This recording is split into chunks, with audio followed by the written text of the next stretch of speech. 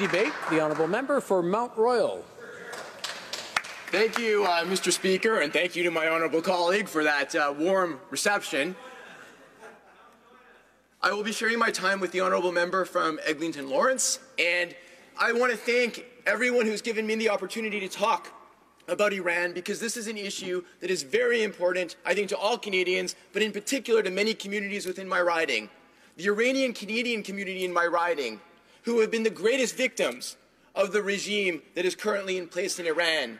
They have suffered from political oppression. The Baha'i community, which is not recognized as a religion under the Iranian constitution, has suffered endless streams of discrimination. The Jewish community, the Christian community, religious minorities in Iran have all suffered.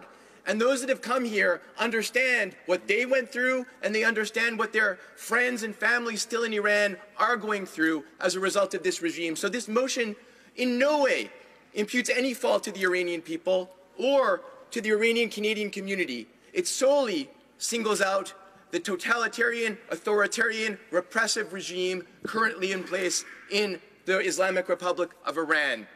And, Mr. Speaker, why is it so important to talk about Iran? There are other regimes out there that are theocracies. There are other regimes out there, unfortunately, that violate fundamental human rights. There are other regimes out there that discriminate against women. There's other regimes out there that single out our ally Israel. But what is unique about the Iranian regime is they export their horrible record abroad. They encourage Yemen to also discriminate against the Baha'i community.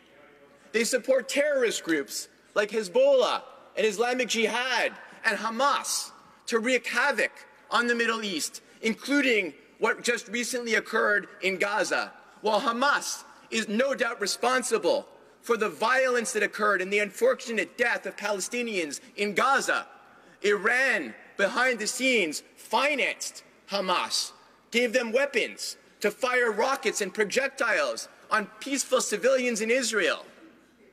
And it was Iran behind the scenes that has helped the murderous Assad regime in Syria kill thousands of their own citizens with poison gas, has caused the dislocation of millions. So Iran has chosen to export its terror abroad. And Iran has chosen to single out one country, the most democratic country in the Middle East, one that respects the rights of people of all religions in the country, one that has an independent judiciary, and a judiciary that is prized around the world, the nation of Israel, for condemnation. Now, Mr. Speaker, we've all been talking about world leaders who like to tweet. And one of those world leaders who like to tweet is the Ayatollah of Iran, the supreme religious leader, the Ayatollah Ali Husseini Khamenei. And while his remarks are odious, I think it's important to put in the record of this Parliament what this gentleman has put on his Twitter account only this year. Israel is a hideous entity in the Middle East, which will undoubtedly be annihilated. Our stance against Israel is the same stance we have always taken. Israel is a malignant, cancerous tumor in the West Asian region that has to be removed and eradicated. It is possible, and it will happen. That was on June 3rd. Woe to the heads of those dependent and traitorous countries who refrain from the great duty of fighting against Israel and defending Palestine only to win the U.S.'s attention and a few more days of power on June 2nd, 2018. Friendship with unbelievers brings misery to Muslims, like the friendship some Muslim states have with the Zionist regime, exchanging kind words and establishing economic or political relations, April 26, 2018. He went out of his way to say God's curse be upon the arrogant powers, their agents, as well as the vicious Zionist regime and the U.S. for destroying Muslims, January 30th, 2018. He's also called Israel barbaric, infanticidal, sinister, unclean, rabid dog of the region. Mr. Speaker, I can only say that this man's tweets bring shame upon his country, and it is unfortunate that we in this world today have to deal with a world leader who is so intent on destroying one small country in the region, the homeland of the Jewish people. But we shouldn't be surprised, because after all, this gentleman is also a Holocaust denier. Yes, Mr. Speaker, the 6 million Jews and the many other millions of gay people, Jehovah's Witnesses, and others who perished in the Nazi Holocaust, this gentleman is not sure it really happened. That's why in 2016, for the second time, Iran held a Holocaust cartoon competition where it invited anti-Semites and Holocaust deniers from across the world to come exhibit their wares in Tehran with a grand prize. And in 2016, the Ayatollah Khamenei, on Holocaust Remembrance Day, Yom HaShoah, the day that is sacred to the tens of thousands of Holocaust survivors living in Canada today who found refuge on our shores from the vicious, murderous entity that they had escaped in Europe. This gentleman on Holocaust Remembrance Day in 2016 published a video in which he said, "No one in European countries dares to speak about the Holocaust, while it is not clear whether the case of this matter, whether the core of this matter is a reality or not. Even as if it is a reality, it is not clear how it happened." And this video featured images of Holocaust deniers Roger Garaudy, David Irving, and Robert Forrison. That, Mr. Speaker, is shocking.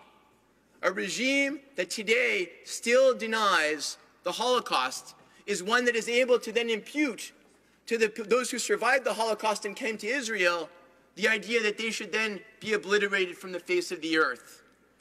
I am proud to stand as part of a government that supports Israel, that is a government that will defend Israel and recognizes that Israel not only has a right to exist, but has a right to defend itself against rockets that stream across its borders.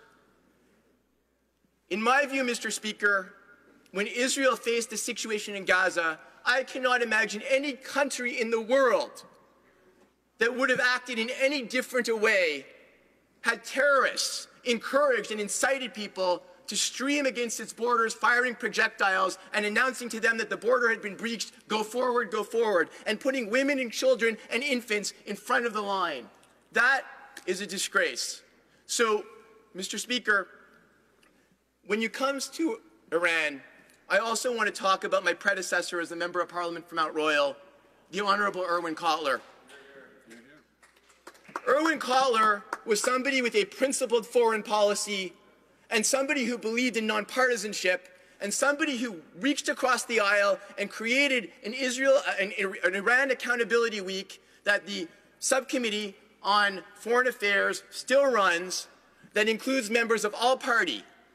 And I have been honored to sit in on a couple of those committee hearings where we've heard from victims of the Iranian regime, when we've heard from the Baha'i community here in Canada about the horrendous treatment of Baha'is in Iran, when we've heard that Iran executes more people per capita than any other country, including minors. And all parties in this House have joined together to hold Iran to account, and Canada has led on that issue by bringing forward and sponsoring resolutions at the United Nations to condemn the human rights violations of the Iranian regime. So I am very pleased to have the chance to stand here in the House today and support a resolution which condemns Iran, and I think we should all condemn Iran for its human rights violations at home, for its importation of human rights violations abroad, for its support of terrorist organizations throughout the Middle East, for its support of the butcherous Assad regime in Syria, for its denial of the Holocaust, for its threats of genocide against the Jewish people, for its attempts to eradicate Israel from the face of the earth, from its desire to become a nuclear power and proliferate nuclear arms across the Middle East. That deserves to be denounced, and I am pleased to have had the opportunity to do so today. Thank you, Mr. Speaker. Question